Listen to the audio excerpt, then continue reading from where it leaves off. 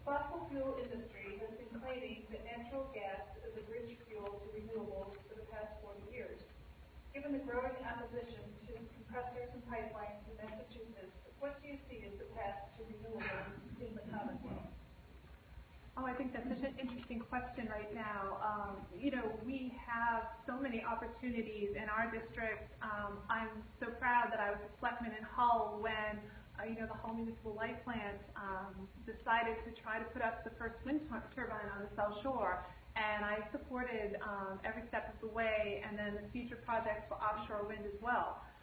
So I think that there are opportunities that each of our communities can make on the local level, as well as larger statewide and national-wide strategies. So I would work with every community to try to figure out whether it's the solar or whether it's wind, to see what we can do in each community and as a region to shrink our carbon footprint. I think that there are also some nice strategies.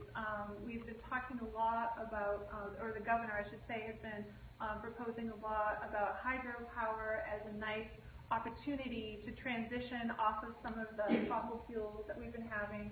And, we should be mindful as we're decommissioning the Pilgrim power plants. So a lot of these things are coming offline. We have to start doing things like lifting the net metering cap and really starting to, support these kinds of industry growth. And what's wonderful about it is, as you were talking about earlier, about what are our opportunities for economic development, this is one that could really work out well for innovations on the South Shore, because these are all new burgeoning fields where there are opportunity. We have a highly educated workforce on the South Shore, so I also see these as economic development opportunities for our residents as well.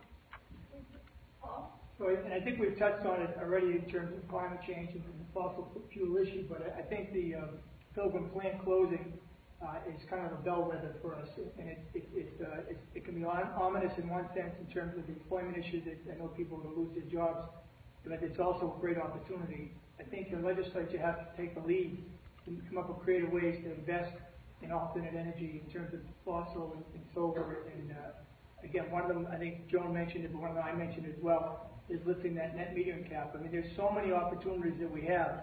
It is the future.